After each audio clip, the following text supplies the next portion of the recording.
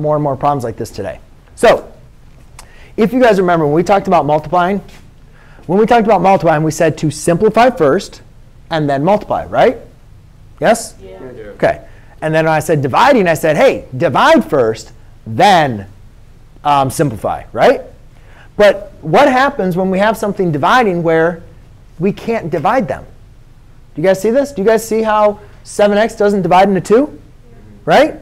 So what we can do in this case is we can actually do something special. We still can simplify this, but what we're going to do is we don't want to divide by a radical. So since we can't simplify this, I want to get this radical off the bottom. Now, I can't take the square root of 7, right? But what can I take the square root that includes a 7? 4.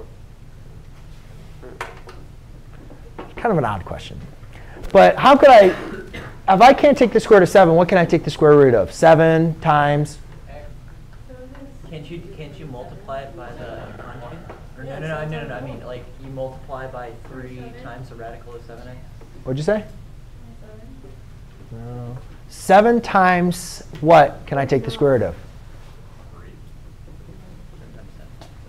Oh, yeah. It was 7. You guys know, remember the square root says 7 times, the square root of 7 times 7 is just what? 7. So I can't take the square root of 7. The square root of 7 times 7 is 7. Same thing as the square root of 7 squared.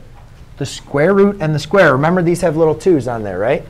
So basically what I'm trying to make you guys understand is if you can't divide and you can't take the square root to simplify this, multiply it. What you're going to want to do is multiply it by a term, Lauren, that you can take the square root of.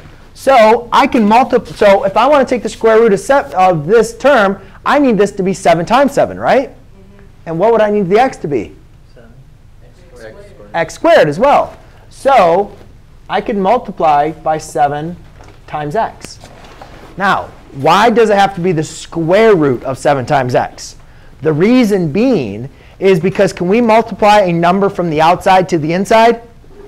No, right? When we're multiplying radicals, we multiply the numbers on the inside by each other.